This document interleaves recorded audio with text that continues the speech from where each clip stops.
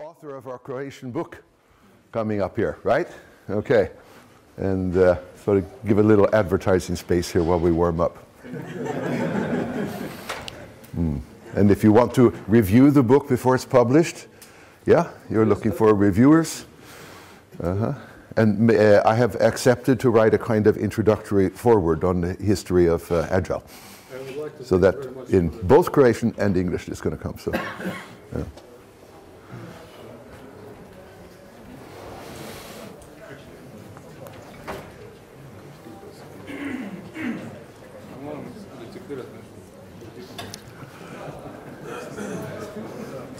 If anybody's really crazy and they can dig up the slides on their iPhone and follow from their seat. There they are, slides.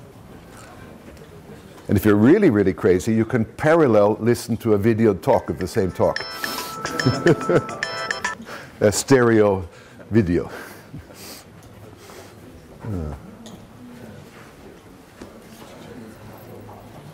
Okay, time to start the talk on time.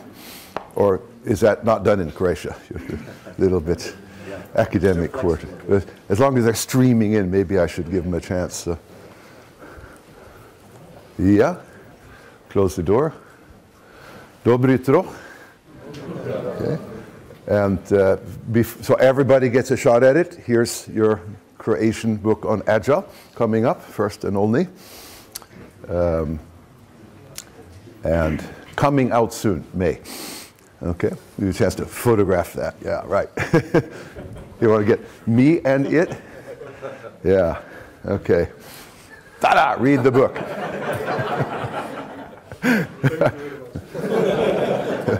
Voila, molim. Okay. Still coming. Oh, goodness, all these late people. Oh, well, you and I were boozing until midnight, so I understand. So, Mike, welcome. Okay. So I was asked to speak here Agile conference. So I was quite surprised when they didn't pick all my Agile lectures that I do. They picked this Power to the Programmers. This is not a programming conference, is it? How many people here are like Kent Beck? They would rather program. Yeah, a lot of programmers here. So maybe this is why this got picked. So, okay, fine. So if you want to complain or question, you can find my email there, sort of in code, so no hacker would ever find my email. And then website. These are the site of these slides. I put them up yesterday. There may be some small changes.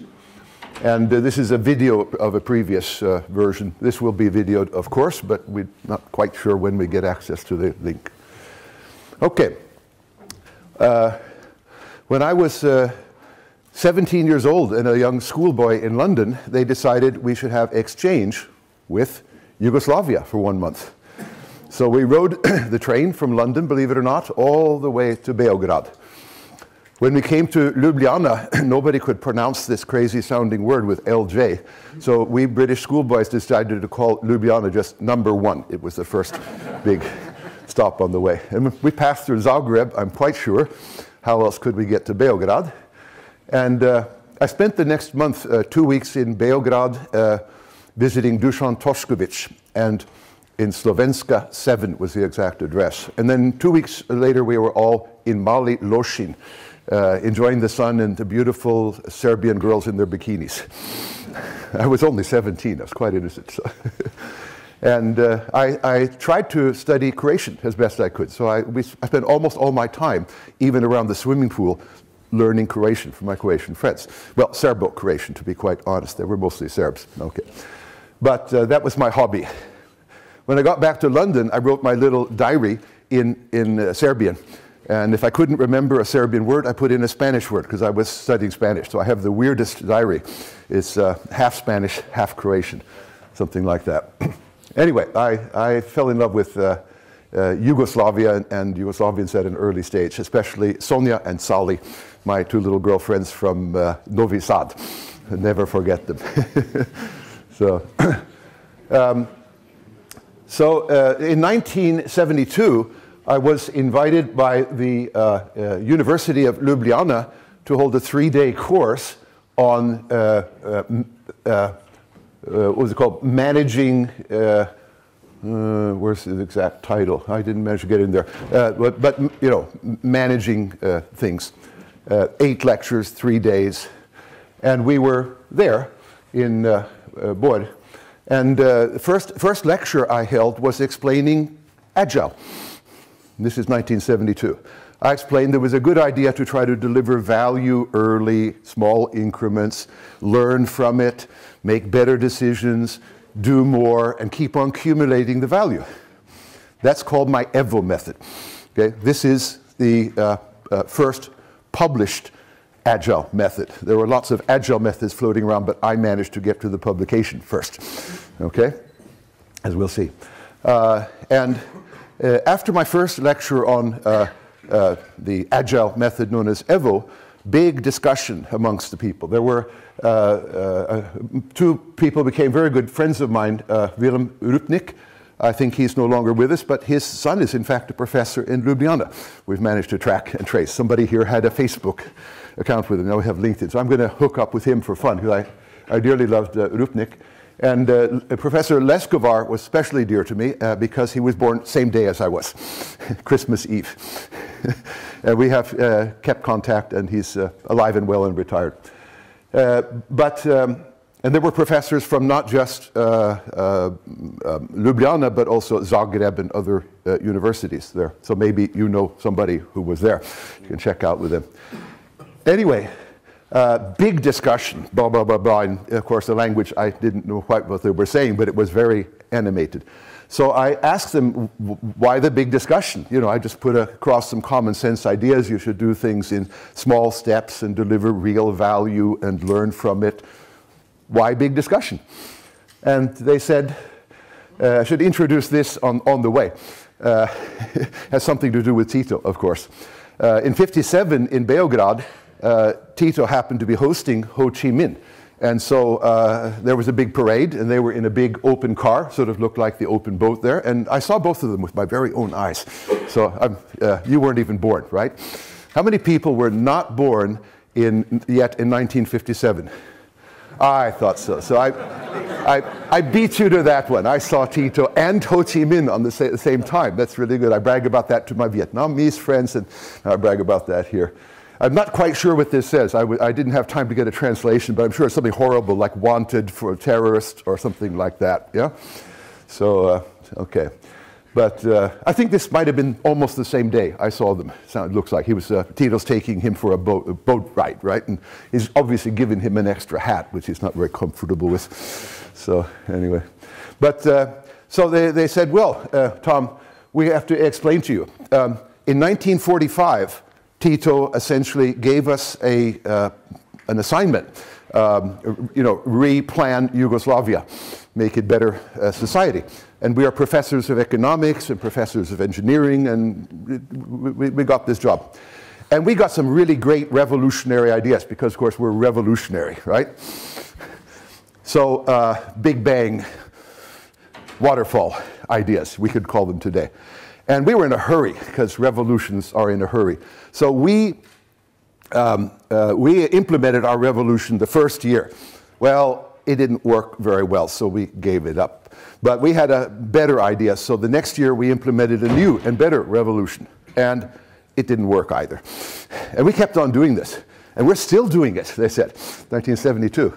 And the discussion is that we realized that if we had used the method you suggested, you know, just do a little bit, but do it very well and make sure it works and learn from it, and then increment, then we might have been a lot further along in our society than all these Big Bang revolutions.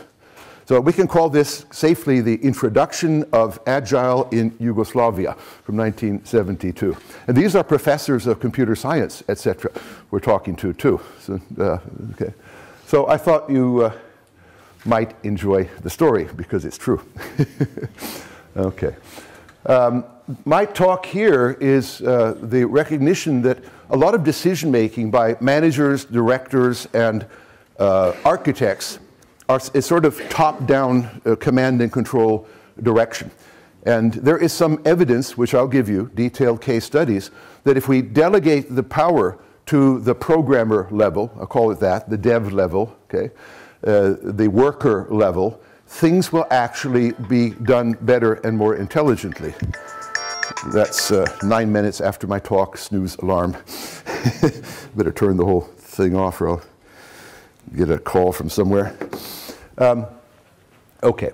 And that this delegation of power will lead to far faster and higher quality systems and projects. That's the thesis of the talk. Grassroots developers can change and measure real value delivery often and early. So that means they can test out their ideas, and if there are bad ideas, they can change them right away. The director and architect is too far away in time and space to do that. Okay, so it's a matter of letting the people who can test and measure that their ideas are working, that we need to delegate the power to.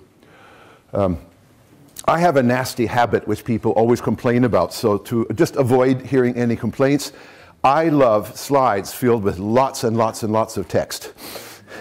I hate slides with beautiful pictures and one word. I can't read them afterwards. I forget completely what anybody said. Okay, so my slides with lots of detail are sending another message. I have real experience and it's detailed and it can be checked. I don't just have some nice theories I'm waving at you. That's the other message. It's real. Okay? So if you don't like that, close your eyes and just listen to my soothing words or something like that. Okay? If you really want to know that Tom can hold a talk with pretty pictures and few words, you might like to get this 17.5-minute video and enjoy. Ted forced me to be simple. And it's actually a much better talk than I usually ever hold, but I wasn't allowed to give people lots of technical details. That's because we're not talking to my geek friends, as they put it to me at TED anymore. So you're my geek friends. You can read whole pages of code. Surely you can read a slide. Okay? And if you can't read it now, don't worry. You can read it afterwards, or you can pull it up on your iPhone now and check it out, or whatever you like. Okay? I have to admit, I was a coder. And I was a coder for about 20 years. That's all there was when we started. In fact, it was so early that we were plugging plug boards for part of the coding. Okay, it was early computers all had plug boards for like their printers and things like that. And but then something emerged called projects and project management and design as systems got larger and larger. And I got interested in that stuff. I frankly, after 20 years, was quite bored with coding and have no intention to ever return to it. Okay, and I hope you also will grow up. Good to have this grounding in coding, right? First-hand knowledge. That's me at about 6 years old in Malibu, California, next door to the film star Bing Crosby, by the way. My mother was a millionaire capitalist and a communist at the same time. Could beat that. She had the money and she kept it, and she gave it away to all the Marxist-Leninist societies in London, finally, instead of me. That's why I have to work for a living. Yeah. Okay, so basically this term, about 68, the term software engineer popped up, and my father was an engineer, and I knew sort of what that was. He had 100 inventions, and I invent methods still, but I don't patent them, I sort of copyright them, okay? And it seemed like a good idea. We had already chaos in programming in the early 50s and 60s. Too many really big projects, like some of the projects IBM had building operating systems, had a Chinese army, as they called it, of quite a lot of people, and a mess already from the beginning. But I then went out and discovered there was no software engineering. There were no papers, textbooks, courses, or people who knew what they were doing. It just was an engineering concept that we were going to add onto programming so that programming could handle big, complex, high-quality tasks. Okay, so I said, okay, it's not there. I guess I'll have a little bit of fun. I will try to invent it and develop it together with my comrades. Okay, so that's how I got into this business. Now, frankly, I'm going to try and sell you an idea that you shouldn't do agile programming. You should do agile engineering. By the way, how many people have a degree that has something like the word engineering in it? Wow, the vast majority, right? So that should be good. I'm speaking to the right people. See, my theory is programmers couldn't care less about this, but engineers recognize it and think it's an interesting idea. So there's some hope for you. Okay, that's not one of my first girlfriends, that's my sister. But, okay. Now, here's another thing I'd like to introduce. I'm a real grandfather of 5 grandchildren, and that's one of the greatest pleasures in life, so be sure to get some children, even though it's tempting to skip the children phase, go straight to the grandchildren phase sometimes. But since I was so early, I was writing about this and that. In 1960, any of you born then? No. In 1960, I did my first Agile project. I did it's for as an invoicing system for a clothing manufacturer, but they had their old system going, which wasn't on computers. But I moved it over to the new computer systems in 20 incremental steps. Every step gave a benefit or real value to my customer. Okay, and we plugged in, we built on that. That was Agile, 1960. Okay, you think I was the first one doing that? No. We have, courtesy of Craig Larman, we have traced it back to early rocket projects starting from about 1945. They're doing Agile software, but it's secret stuff, so they aren't exactly publicizing what they're doing for the Russians, or the Soviets. Sorry, let's get this straight, okay? I managed to write both books and papers in the 70s, which when anybody does research who published ideas about incremental delivery and Agile first, I get the honor. So I'm the grandfather. And these guys are very clear about it. So here are some quotes from all of your favorite Agile manifesto signers saying, Tom was first, Tom is the grandfather, okay? So I'm happy to be the grandfather, you are my grandchildren, okay? Here's a lovely quotation which is suitable for the software business. If people learn the hard way certain things, and then they retire, and the new generation comes and they didn't learn these things, then this new generation is going to have the same problems and maybe learn the same things again. What a waste. I mean, that's why we have universities and books and grandfathers, to transmit the information to the new generation so they don't have to screw up and screw up and screw up. But we have a culture where we have screwed up for about 50 years and we don't seem to learn anything. We're just grabbing the latest fad, you know, Agile, Lean, Kanban, what's the next? Huh? Maybe, Agile engineering.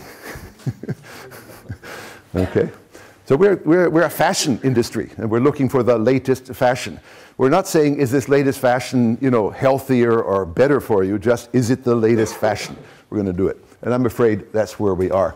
And of course, none of you are like that. You are rational engineers looking for measurable ideas. I know that. But the other guys in this business are dragging us along, especially the managers. We got to go lean. Everybody's going lean. Okay, do lean. Okay. Here's a map from this book of the history of some of our methods. Interesting book, by the way, Value Stream by Mark Kennelly. It is very critical of Agile, as some of the talks have been here. It's very critical of Agile that doesn't produce clear results and meet its promises. Okay? But it's very much an interesting book about Agile and very deep, very philosophical, very good at digging in history. So I highly recommend this book too, Value Stream. But I had to admit I loved their tracing. You see down there, believe it or not, if you can compare the picture, that's me. Okay? Standing on the shoulders of Dr. Deming's system of profound knowledge, plan, do, study, act cycles, which many of you will know, right? But not a direct descendant. I didn't learn Deming's methods till '83. Then I had 23 years of practicing it, as you know, okay? But we were friends, actually, Deming and I. That is, I used to take him to the ballet in London and things like that. But here's Tom Gilb with Evo. It says 76 to 88. 88 is the publication of my book that all the Agile Manifesto guys read, Principles of Software Engineering Management. And then there's a straight line right up to Agile Manifesto and beyond. So I thought, well, I can certainly claim I'm the grandfather with that one. That's That's very nice. Okay. But there are other interesting branches here, some of which go nowhere, and things like that. Like SSADM ends up with a dead end of some kind in England. Okay, so my son got married in India, so I had my guru suit on. And I thought that's a nice way of symbolizing gurus. That's, by the way, my wife, my oldest son, and my youngest son, Kai. Kai works with me, so one day he'll probably come back with me to do some things or maybe even hold a lecture here. But he's windsurfing right now in Hawaii. That's what he does. He has this work-life balance. 10 months windsurfing and then 2 months working, 10 months windsurfing. He's crazy, but he pulls it off. That is what if you learn my methods, like he did, you can do the same thing. 10 months windsurfing in Hawaii. Sometimes he even takes his family along for 10 months, believe it or not, to Hawaii. It's amazing, but that's where he is right now. That is, today he's starting on the journey back to Norway, actually.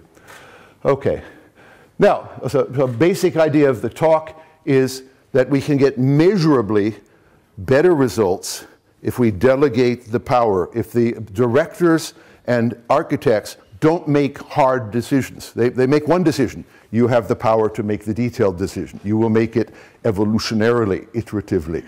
Okay? You are empowered to do it and to fail if you need to, but learn quickly. So that's the basic idea of the talk. I bash Agile freely. After all, it's my own, I'm the grandfather, so I can criticize my family, okay? And I bash architects happily. So here's an architectural conference in London, and 300 architects, half from the continent, half from Britain. And you can pick up a video of it if you like. But I asked them very early a simple question. Let's say you are architecting something specialized like security architecture. And you lay down your security ideas on the table, encryption, password, whatever. Okay? How many of you actually try to estimate the cost of what you are suggesting? 3 hands went up out of 300. So you have a culture that doesn't care about cost. No wonder some of our systems run over cost and are expensive. They're just putting these expensive toys on the table, have no idea how many millions of whatever euro you want to have, and then and the companies are happily implementing their stupid architectural ideas, which don't work but do cost a lot of money. So then I asked the second question. How many of you, when you lay an architectural idea on the table, try to estimate how good it is, how much effect it has, how fast it will catch a hacker? 1 person out of 300 put up his ideas. But this is not just the architecture culture. This, unfortunately, is our software culture. We don't seem to care very much about cost or effectiveness, but we all have ideas, and we love them, and we do them. And then our projects fail 50% of the time, I'll never forget Jeff Sutherland bragging at the Warsaw Agile Conference. Normal projects fail 40% of the time, but Scrum projects only fail 19% of the time. Huh? What if I were a heart surgeon and you needed a heart transplant? See? And you asked me, are you qualified, Tom, to transplant my heart? I said, yeah, sure. You know, the other surgeons, they kill 2 out of 3 patients on the operating table. I only kill 1. By the way, I just did 4 successful operations, and you're next. That's us. We are so bad, it is criminal, or ought to be a criminal offense. We are destroying interesting parts of society by having such bad systems as we have in government and private. So are we ever going to change? I mean, this has been going on forever. Okay? So I don't know if we'll change, but I hope that I think to do large complex systems, we have to do more engineering. And we have to be more conscious of the numbers, which is what engineers and scientists do, okay, for the effect of what we're doing, the qualities of what we're doing, and the costs. Anyway, you might enjoy that talk, or if you have some architect friends, IT architect, of course, then they can point that to them. Okay, so basically, we're going to delegate the power of making design decisions and other prioritization decisions to the small team of maybe 4 people, a platoon working in parallel, as Mary was talking about yesterday on a very large project. And we are, what I'm going to encourage you to do is consider becoming a real software engineer, okay? In 1960s, when the term first cropped up, it really just meant programmer. Okay? It did not mean any kind of recognized engineer. There were certainly no degrees in it, and nobody was doing anything except programming. One day they were a programmer who did COBOL. The next day they were a software engineer doing the same COBOL.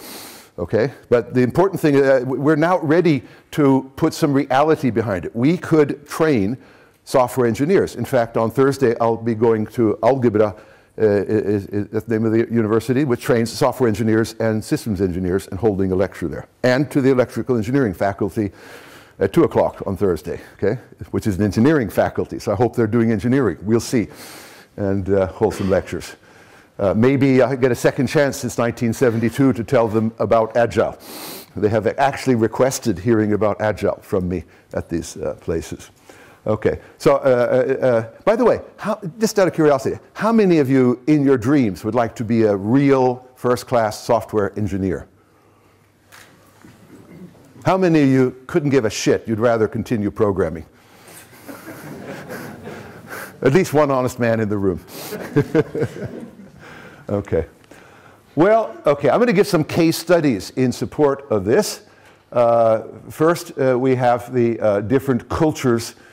Here, of course, is the computer programmer. I don't know if you can see why he's the computer programmer and the others are not. But we are definitely a different race. So here we are at this wonderful bathing hotel. I don't know. I didn't go in the swimming pools yet. And somebody asked me, I said, no, I don't intend to. I want to talk to my geek friends all the time. So I'll be here whole day talking to people if you want to talk. I'll be here whole tomorrow holding a course on lean quality assurance, by the way, if you haven't noticed that. So I'd rather do that. And I don't know, I can swim home in Norway in the fjord when it gets a little warmer. That'll be fine. Okay. Okay. So here are the two organizational design ideas. One is top-down command and control. The directors say, we're going to do lean. The directors say, we're going to have an IT system. It's going to solve all the problems. Build it. And we want to keep a job, so we build it. What it's going to do for the CEO, we don't know, we don't care, we're getting paid for programming. I think partly we need to take another responsibility. I think we need to take a responsibility for making sure that these executives with money get what they want. They get real value, real results, measurable stuff, not just an IT system that fails. That's pretty uninteresting and pretty much a shame that we deliver that and think we're doing something great because we did it in Agile, even though, of course, it delivered no value. But the code got delivered, the use cases got delivered, there were no bugs in it, and the velocity of delivering the wrong stuff was 10 times faster than normal. We got to get out of that mode. Our pride should be in something pretty simple. Things got better, qualities went up, people saved time. Okay? The hospitals treated their patients better, and that kind of thing. Okay? That should be our pride. I participated in a system that made life better for nurses in the hospital. And they will tell you, did you code? I forget. We built systems. And yeah, I guess we did some coding too. Okay? But we made life better for the nurses. We have to go over not only to engineering, but we actually, even though we're software people, we have to go over to systems engineering and think about the whole system. That means the nurses and their culture and the older systems in the hospital. Yeah? You can't just plug in a nice chunk of software, walk away, and say, I've done my job, it functions, it has no bugs. That's too narrow, it's irresponsible, and you should be ashamed of yourself if you're in that mode.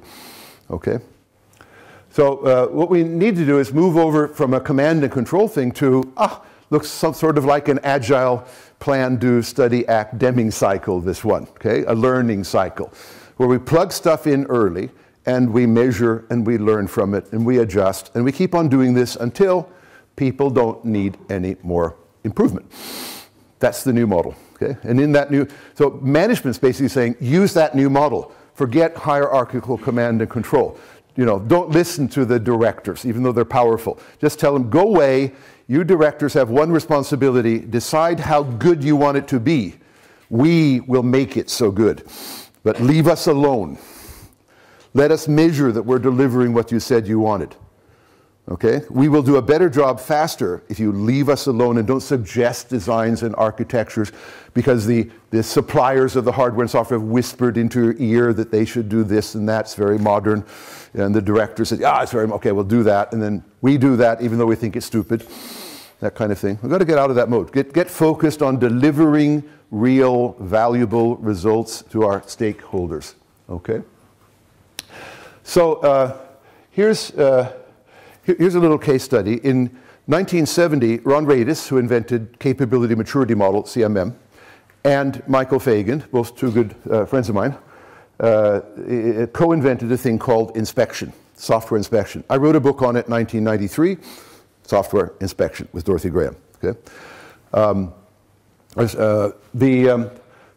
Michael Fagan was very clear about one thing. He wanted to use inspection to gather data about bugs and problems, to analyze them, so as to find the root causes.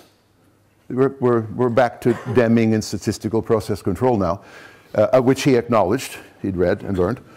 And then to fix the system, to fix the recurrence, the root cause of why do we have 2,000 bugs a year? Is there one single thing, like better training for the programmers we could give, which would reduce that, which would prevent the defects getting in? That was his dream, but he failed to do it. And I was with him failing. I thought, that's a good dream, let's do it, but we never got it to work. Later, 10 years later, Robert Mays and Linda Jones of IBM, same IBM, different place, came along and they solved the problem. And they solved the problem by delegating the power of analysis of the bugs to the programmers, rather than Michael Fagan as a director collecting a database of everything happening. So again, Fagan failed because he was too high up. His statistics were too general. The programmers, when analyzing their bugs, they were the ones who made the bug yesterday. They knew the reason, like the baby was crying all night and they were sleepy, but they felt they had to come into work. They knew the fix, allow people to come into work after they've had a good night's sleep. That's something that just didn't occur to these command and control bureaucrats like Fagan, who believe that managers should run the show and we will collect data and we'll tell all the programmers what to do. Okay? They totally failed. And a little awakener for me, wow, that's why we failed. I didn't figure it out. I wasn't smart enough. But Robert Mays was, and they published their work 10 years later. They delegated to the developers to analyze their own defects and fix their own process. That's delegation of power. So this, in an IBM, this is thousands and thousands of programmers who are spending maybe a half an hour per week analyzing bugs, let's call them that, but there are other kinds of defects such as bad requirements, bad architecture, bad test planning. And they're analyzing why is this recurrent. It's what Deming calls common, they're looking for common causes. One little thing that causes 2,000 bugs. Rather than one little thing that just happened once and there is no common cause and there's no point in fixing it, it wouldn't pay off. Because those are called special causes. This is fundamental theory of statistical process control. Look it up, of Deming, Juran, and ultimately their Short, Walter Short. Okay. The method was so successful that I visited Robert at his office, and there was a big placard there signed Lou Gerstner, who was the chairman of IBM, saying, "Thank you, Robert, for doing a major thing for IBM." That's how and by the way, here's a $100,000 prize to send your children to university. It's very expensive in the US. Okay, so it was a big thing at IBM. It was making major changes. The interesting thing I found is that most people have never even heard of the defect prevention process invented by Robert Mays. By the way, it is in chapters 7 and 17 of my software inspection book, if you'd like to pick up something. This book is still selling. And if you can't afford it, I'll give you electronic copies of it on request. You can find his papers, but if you know where to search. Okay. So, so how many people here, before they walked in here, have heard of the process known as defect prevention process by Robert Mays? Yeah, well, but he's from Holland, so that doesn't count, Ben. Yeah, of course you have. Yeah, so this is why I'm the grandfather. You know, I was there, I met the guys, I knew how powerful it was, and like everybody's forgotten it ever existed. okay? Because the people who are doing it have retired, and new people came in through universities that did not teach such interesting ideas. This should be taught at university level. It's so powerful, okay? You see, one thing is using testing to find and fix defects, but you know what? It is 13 times more cost effective to prevent them. So, by the way, preventing a defect is the same as finding it with 100% probability and correcting it at zero cost. Very attractive, no problem, okay? So, okay, now here's a case study of using it. There's the link if you want the 80-page paper, which is well worth reading. It's just a grand insight. This particular effort at Raytheon won the prize from Software Engineering Institute for Best Software Engineering Improvement Effort 1 year, okay? And in order to win the prize, it's like if you patent something, you have to tell somebody what the technology is. You have to share it. Okay, so they had to share their secrets of how they got so good. This is a defense supplier with Patriot missiles being supplied. Okay? And, so basically, they very carefully cite that two of the major things they did to achieve these great results, which I'll talk about in a moment, they were using inspection, which is quality control and review by peers. Okay? In other words, every inspection team contains the person who wrote the document and a few buddies. Okay, there is no outside auditor who comes in. There is no manager reviewing it. Okay, so this is delegation. Inspection is and always has been peer review or delegation of power to the programmers from 1970. Okay, problem with inspection was it was completely focused on finding defects and fixing them early. And that was its only merit. It did the same thing as test did, but it did it at a point in time where it's 10 times cheaper to repair the bug if you found it. But it was equally bad. I'm not taking questions this hour, or you're just scratching your head. I just wanted to, is inspection same as code review in your context? No. Okay. No. I'm holding a whole course on this tomorrow. I hope you're coming. No, code review just means somebody is eyeballing the code. Code inspection means you have a rigorous engineering process and are collecting and using data to drive it. That's the short answer. Long answer, read my book. 500 pages. Here, let's go back. I mean, there's a 500-page book on what is inspection and not a review. Okay, so the answer is there. Okay, if you can't afford it, I'll give you an electronic copy. Okay, I'm not selling you any books. I want to sell you the ideas for free, best I can. That's my job. I'm the grandfather. Anyway, so they're using inspection quite heavily, and they call that a main motor or something like that of the whole improvement process. Then they add the defect prevention process, the one that came 10 years later, in addition, which analyzes the stream of bugs and problems, finds the root causes, and tries to change things. And they cite the defect prevention process as a primary driver of the whole process. Okay? But what's happening? Well, in 1988, they discovered something interesting, which you will discover if you look. They have 1,000 programmers.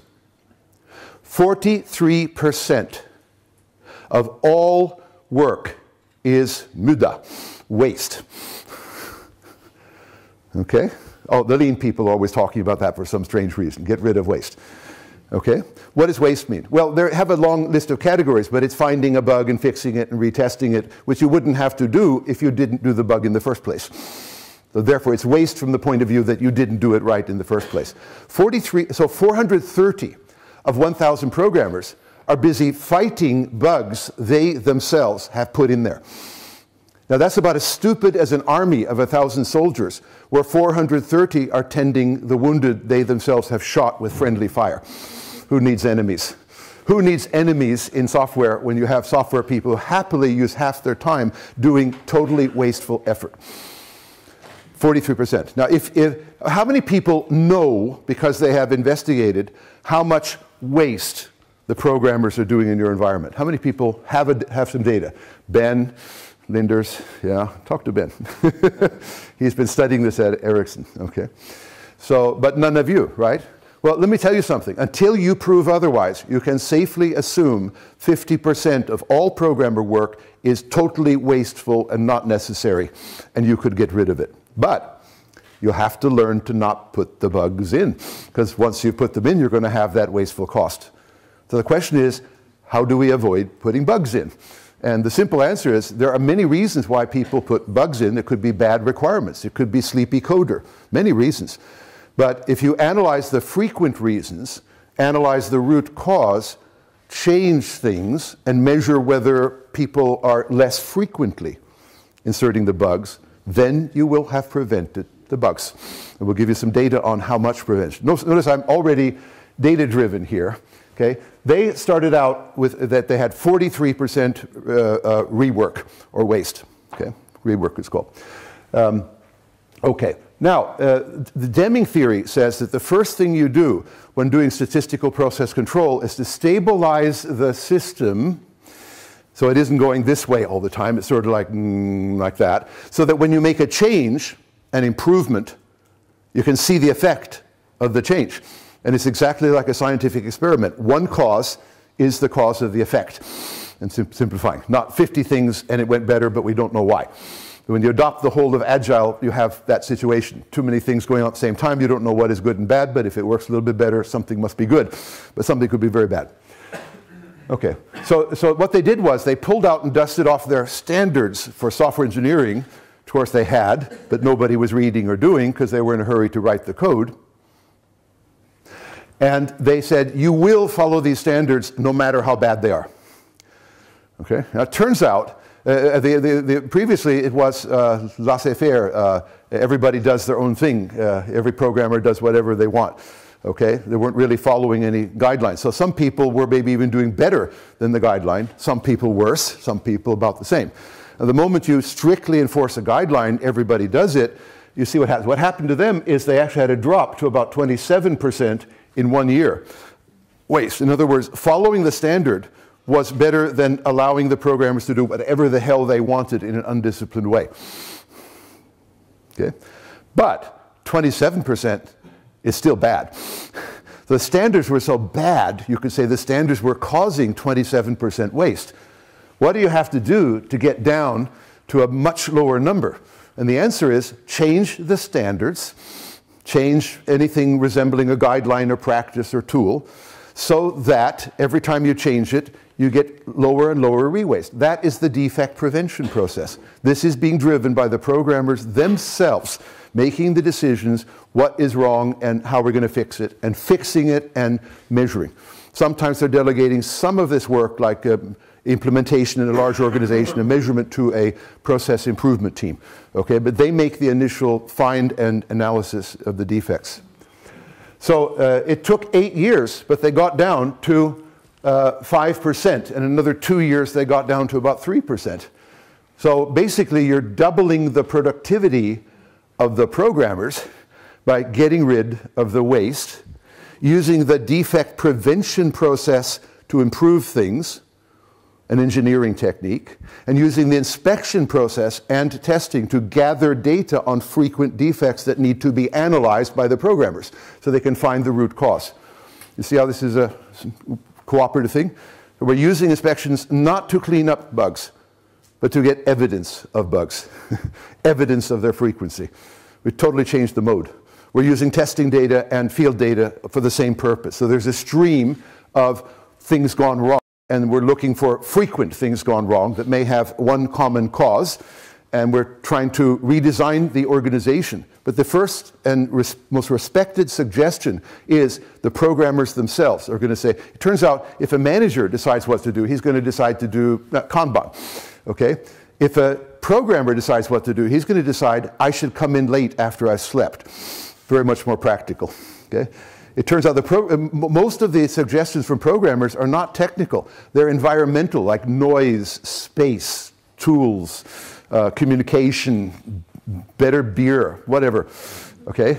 They're changing their work environment so they're not under pressure to commit bugs. And the work environment could include better training, better coaching, better information about what they're doing. Okay. Okay. By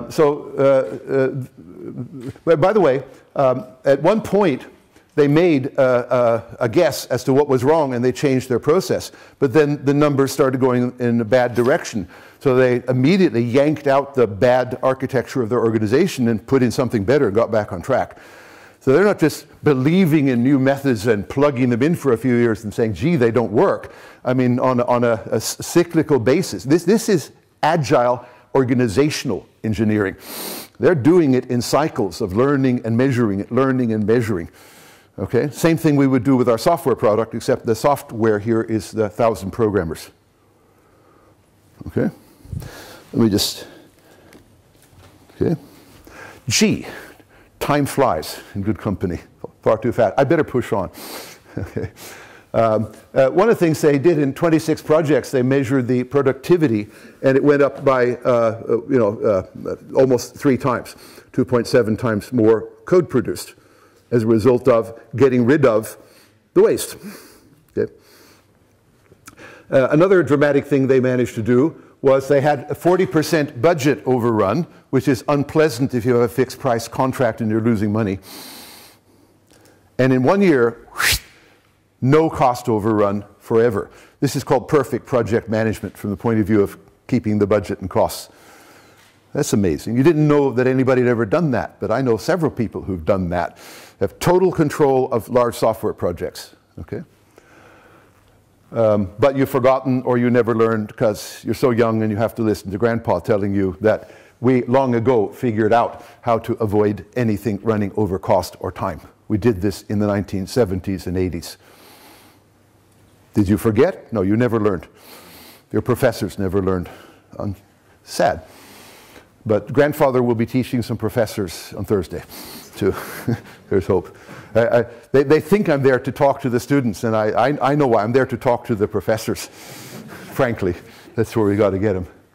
Okay. Here are some of the process improvements made, just cut and paste list, but things with testing, things with coding, things with requirements, not least, and things like that. Those are just some of the real changes they made to give you a feeling for what are the improvements that went in there. But the improvements are not just, I found a new fashion. They're, I have a real problem. We are generating 1,000 bugs a month from the same common cause. Okay, I think if I do X, I'll fix it. So I plug in X and I measure. Wow, I avoided 900. That's a good fix. That's engineering. That's organizational engineering, when you do it with numbers and not intuition and beliefs and fashion. Okay. Defect density went down by a factor of 3. That's bugs in the field. Okay. This is a rocket, a Patriot missile rocket, embarrassing with bugs that blow it up in the midair or hit the wrong target, so serious business. They found that investing in these methods didn't cost very much, because they quickly proved it gave a return on investment of $7.70 for every dollar invested. So excuses like we don't have the money or we don't have the time are invalid. You don't have the time not to do it. You don't have the money not to do it. Got it? They did a very clever thing. They said they put this data in front of the financial director and said, you should give us a lot more money. This is how good we are. And so they collected a lot more money for doing improvement than when they first had. And the other people who just said, we're doing lean, didn't get any money because they had no results to show. What results do you have to show from your Agile? What numbers can you put on the table, a return on investment? How often have we heard a lecture here on the return on investment from Agile? 0. I've been in every lecture, I go to all 3 places, try and pick up what's going on. I didn't see any numbers, largely, okay? So we need to talk about, what it costs, what it does, like good engineers, okay? That's the defect prevention process, which we're not going to go through in detail, but it is described in the literature in detail. And basically, it's a peer process. What bugs do we want to look at because we think they're frequent? What do we think is the root cause? What do we think is the design in our organization? Let's try it out. It's amazing. It's absolutely grassroots power. Okay, okay, we can. I'm going to skip some slides because I'm running into my last 15 minutes. Here's from experience I had at what is now Boeing. It was Douglas Aircraft initially. And what we're doing is they had a system where engineering drawings for aircraft were reviewed by checkers who did nothing but check. So it's not peer review, it's elitist review. And it wasn't working very well. We used the inspection method, which originally was a hardware idea. Then Fagan and Radis brought it into software.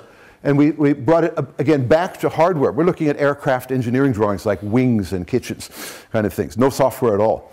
But we discovered something very interesting. If we change the if we set an exit criteria, it's called. If we set a goal that you will not release any engineering work if it exceeds a very small number of defects, like less than 1 per page. If you do that, you will motivate people to learn to do it right the first time, to actually read the standards and learn to apply them. Because we found the engineers were normally up there at about 80 major defects per page, 80 violations of good engineering craft, okay? And they've been doing this for years. And the checkers would check and find about 30 and release about 50, causing chaos in the whole organization. And this was going on. This was the problem we were trying to solve. So we said, no, we will set a level of no more than 1 major defect, meaning no more than 1 violation of the standards. We'll do peer review, that is, your friends will review you, not your boss or an auditor. So we're back to power at the bottom. And the peers will tell this young man who's just gotten a job as an engineer, don't be surprised if we find 80 major defects in your drawing.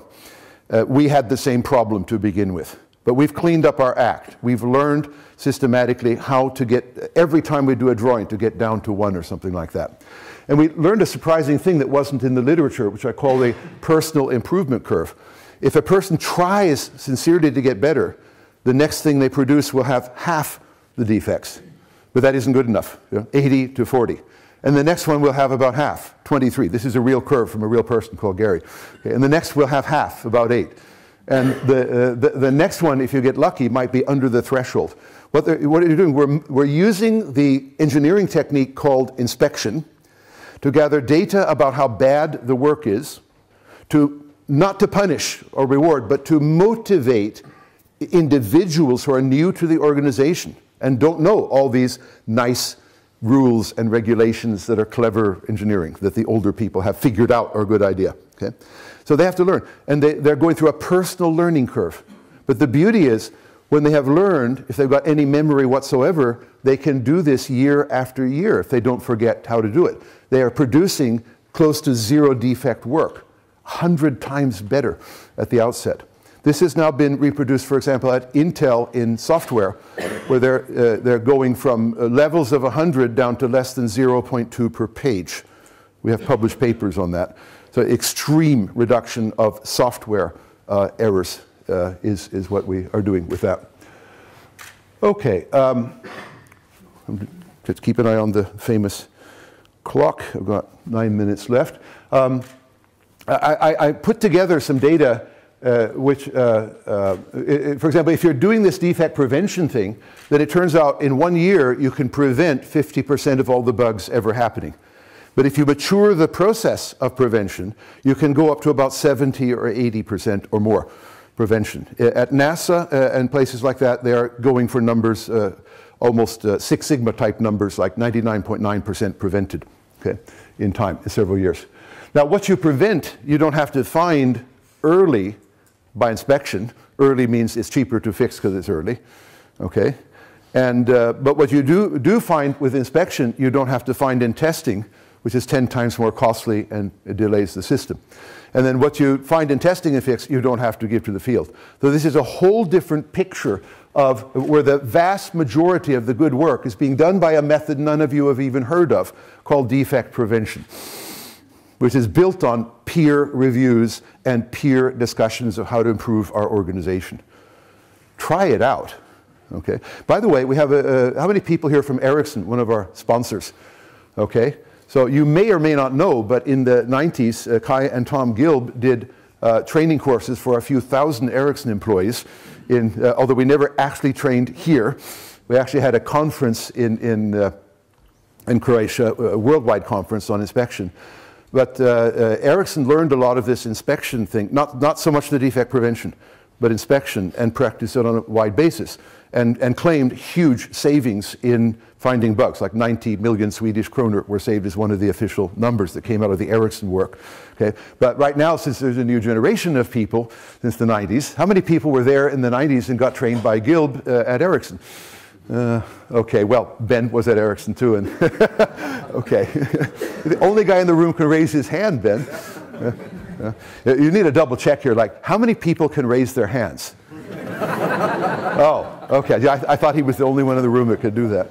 Okay, so, you know, maybe it's about time that at least the Ericsson people picked up on their past and it was done magnificently at Ericsson, and maybe added the defect prevention process go on there. Okay.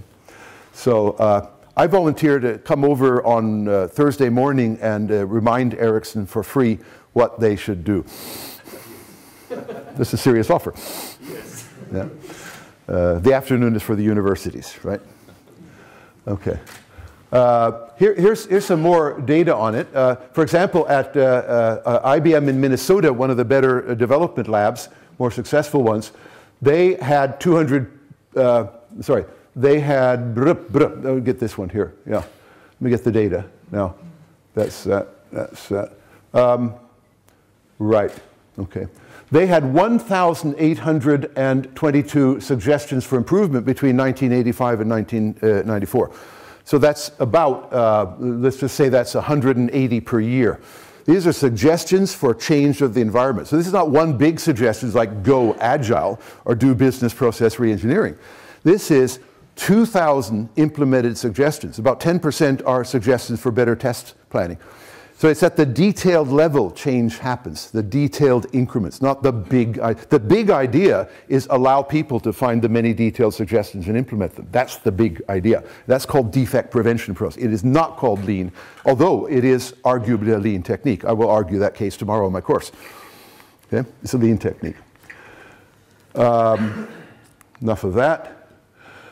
In International Computers Limited in the 80s, I found I was working for the CEO, Rob Wilmot, and he was very much trying to release the power of the organization. And he had problems doing it because he could only command his directors, and his directors commanded everybody else, and it's very much a command and control culture. But just for fun, I wrote this, and the CEO liked it so much he printed it up, put it on the wall everywhere. And basically I'm trying to release power. You have the right to try this out. You have the right to experiment. You have the right to get, know what your measurements are. I was absolutely pushing, this is modeled on the American Bill of Rights, the right to free speech, the right to your religion, and it really delegates power tremendously. So you could use this in any company you like, and you can say borrowed from Tom Gilb and give me the Croatian version when you're done, okay? But by the way, that company, using my methods, including this one, had been losing money for about 7 or 8 years. It went into profit for the next 14 years, and even their competitor, IBM, wasn't that good. So, it was doing a lot of things like this, all the methods I'm talking about, quantifying all the objectives and stuff like that. They were doing it. So that was nice. Okay, now, looking at our time, what do we realistically have time for? Practically nothing. Okay. I think I have to be realistic. I certainly am not going to use the next 15 minutes of your coffee break to tell you things I'd like to tell you. So if you want more of this, number one, you can read the slides. Number two, you can come on the course tomorrow. Okay? Those are your choices, I guess. Or talk to me. But the next one is even more practical examples of delegating power to engineers and programmers to design. Okay? But I hope I've made my case, awakened interest in the fact that you might delegate more power and you might do more engineering and you might become a real systems engineer one day. Okay? And above all, why don't we have a common goal? Instead of having 50% total failure of all IT projects worldwide, and I'll bet it's about the same in Croatia. Yeah, even little Norway, about your size, same problem. okay, analyzed locally. So we have a common culture inherited from these ridiculous American salesmen who are selling us snake oil, as somebody put it yesterday, okay? I've just decided to change my citizenship from American to Norwegian, so I won't be one of these ridiculous Americans. Okay. It's true. I will become a member of the European Union like you guys. Okay? It took me 55 years to make the decision. I was proud for a while, but I'm no longer so proud. To be quite, I'm more proud of Norway. Look to Norway. Actually, have a little bit of fun. If you look at the quality of life surveys by United Nations, and just look at where Norway is, and look at where Slovenia is, and look at where US is, and you get an idea why Norway's a nice place to live, and European Union's a nice place to live. So, okay. I'll be here, of course, the rest of the day, happy to talk to people, available by email now and later. Here tomorrow, holding a one-day seminar, and at the universities on Thursday, and who knows, I may end up at Ericsson on Thursday morning if the invitation is taken, and we can remind them what they have forgotten about the culture they so expensively paid the Gilbs to teach them about. Okay, now we have, it's time for a symbolic 1 minute. What's the 1 minute question with the quick question and the quick answer? Is the coffee ready, right? Okay, thank you very much.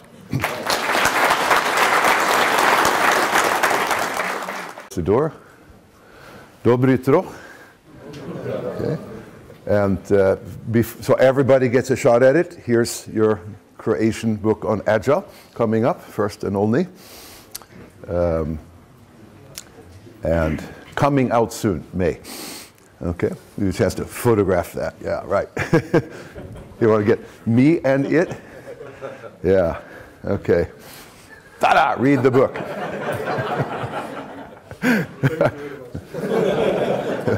Voila, Molim. Okay. Still coming. Oh goodness, all these late people. Oh well, you and I were boozing until midnight, so I understand. So, Mike, welcome.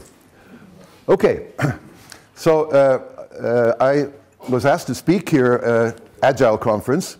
So I was quite surprised when they didn't pick all my Agile lectures that I do. They picked this Power to the Programmers. This is not a programming conference, is it? How many people here are like Kent Beck? They would rather program. Yeah, a lot of programmers here. So maybe this is why this got picked. So, okay, fine. So if you want to complain or a question, you can find my email there, sort of in code, so no hacker would ever find my email.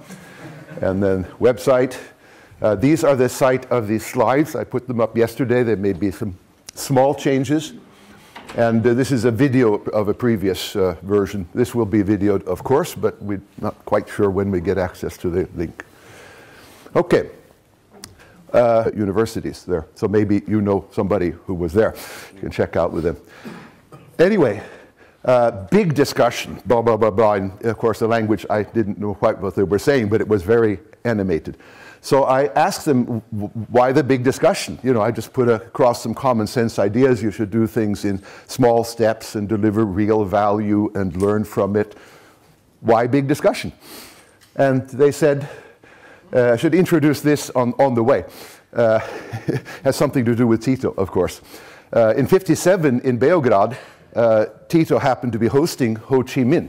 And so there was a big parade, and they were in a big open car, sort of looked like the open boat there. And I saw both of them with my very own eyes.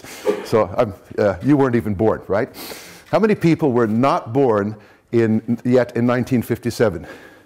I thought so. So I beat you to that one. I saw Tito and Ho Chi Minh on the same time. That's really good. I brag about that to my Vietnamese friends, and I brag about that here. I'm not quite sure what this says. I didn't have time to get a translation, but I'm sure it's something horrible, like wanted for a terrorist or something like that, yeah? So, okay.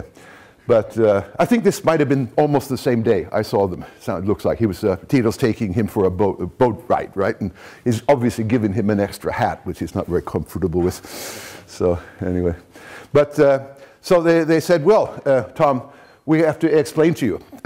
In 1945, Tito essentially gave us an assignment, replan Yugoslavia, make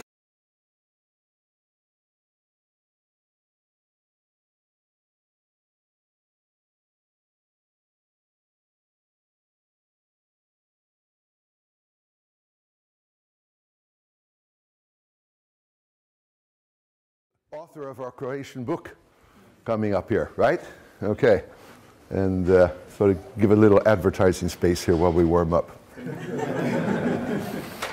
And if you want to review the book before it's published, yeah, you're looking for reviewers.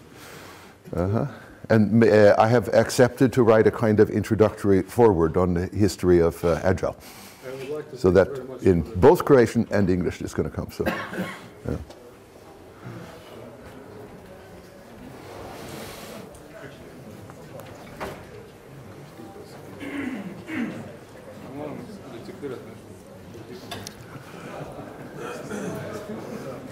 If anybody's really crazy and they can dig up the slides on their iPhone and follow from their seat. There they are, slides. And if you're really, really crazy, you can parallel listen to a video talk of the same talk. A stereo video.